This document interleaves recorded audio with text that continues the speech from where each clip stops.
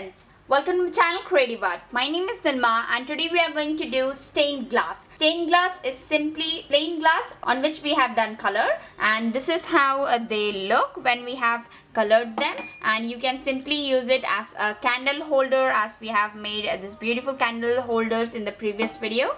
You can find all the link in the description below. And after painting this glass jars, you can use them as flower vase, you can use them as candle holders, or you can make different type of designs which I'm going to show you in the next videos. You can also get these kind of stained glass which are already available in the market. These are the bottles. We'll be also decorating these bottles in the upcoming videos. In this particular video, I have shown you how you can convert plain simple traditional glass into a beautiful colored vase, and you can use it in different ways. Okay, all the methods required to make this DIY are mentioned in the description box below as well as shown in the video. Here friends, first of all I'm going to show you the different kind of glass and glass materials which are available in the market and which are already colored. This is a brown color glass, it's a blue color glass, a green and blue again. These are bottles which are already available in market.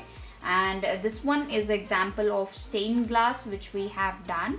This was a very simple like white bottle jar, you can say, and it has been colored from outside as a yellow, I think maybe using solvent based colors. This is what I bought from market, and in this video I'm going to teach you how you can do your own stained glass and decorate it in different ways as you want. And for that we are going to use solvent based colors. There are different kind of solvent based colors available in market, but I use Camlin solvent base. There is a brown, purple, orange, henna green, sunflower yellow, horizon blue, ruby red, antique white, any of the color you can use for your glass paintings. Okay, so let's start. Okay, so now we are going to start this project. First of all, using Clean Mate or Collins, please do clean your glass materials whichever you want to color. Okay, and I'm going to use a blue color for this jar, purple, royal purple color for this jar, ruby red for this one, and for this bottle we are going to make a combination of sunflower yellow and ruby red, and we'll be shading it. Okay, so one by one we'll start. First of all, I'm going to color my first jar using blue color. To paint this kind of glass, there are two types. Either you can pour the color inside the bottle and just turn it around and color the whole part from inside. I'll show you how you can do that. There are two ways to color your jar, and this is the first way that we are coloring it from inside. Pour a lot of color. Okay, and after that just turn this color.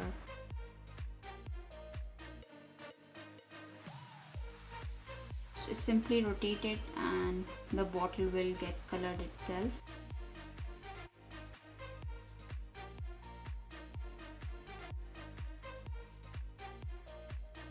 Okay, so here you can see that our bottle is very well painted now from inside. When you see that your whole jar is colored and there is some color remaining, so let it get dry in this way, and after 5 to 10 minutes just close the jar and turn it, just circularly move it, and after that let the color fall down.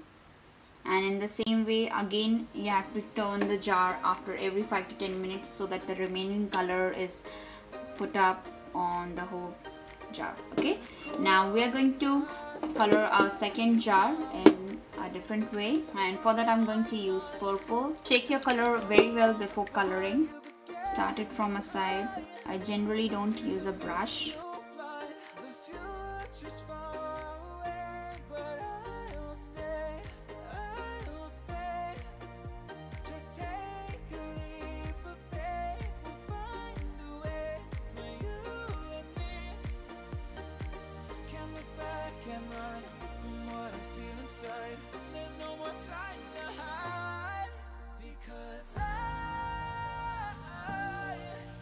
I think using a brush could be helpful to give it an even stained color.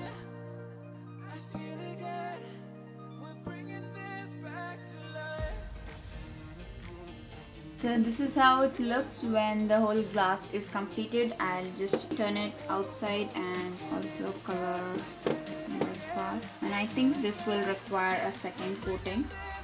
So we'll also give it a second coating. I'll do the next glass in the same way. Till that I'll show you the bottle we are going to do it. So in the same way we are going to color this bottle, and we're also going to shade it using ruby red and sunflower yellow. First of all, we'll shake our color very well, and we'll just pour this red color through this, a lot of red. And once we have poured this red color, we'll just rotate our bottle.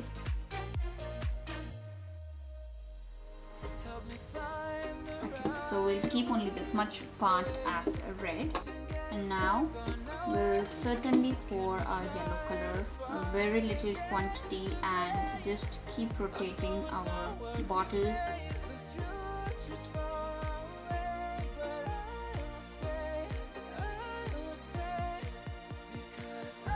Now again I'm willing to pour some more yellow, and I'll start rotating from where I have poured it.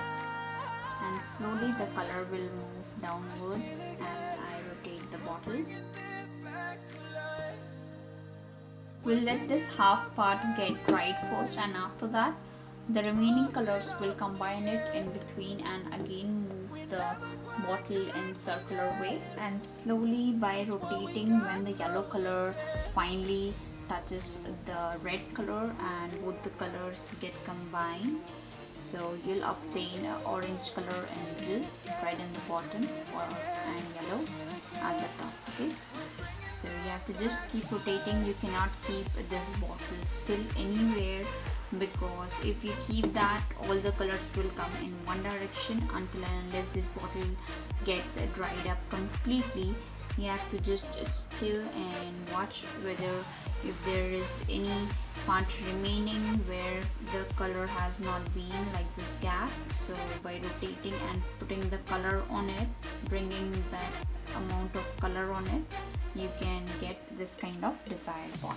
Okay, and this is how it looks when we have colored it using yellow and red, and in center I'll show you how this looks when it gets dried up. Okay, here friends, our glass vases are completely dried up, and this is how it looks. I have kept this glass bottles and jars for at least 48 hours to get dried up completely, as these were solvent based colors. So my request would be, please do try for at least 2 days, which would be best for this. We have done coloring from the inside. So this is a very plain finish, and for this jar we have colored it from outside. It's quite a rough finish, but it has its own advantage that you can pour water or jelly balls and also decorate few flowers, or else you can also pot a plant inside it. But for these both the jars you cannot pour water inside it, but yes, it will be very easy to clean from outside. This is its advantage. And in all the 3 jars we are going to do designing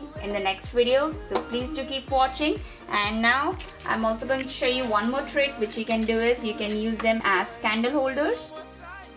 If you remember, these are the candle holders which we have made in the previous video. I have given the link in the description box below. Please do watch them. Here you can see friends, I have placed a few candles inside these jars and my candle holders, and this is how you can see how beautiful it looks as a candle holder. And in the same way, it also looks very beautiful when you will do design on it. You can also place a few flowers inside it and use it as a vase. Please do tell me in the comments below, how did you find this video? And if you did like this video friends, please do like and subscribe my channel. Thank you for watching.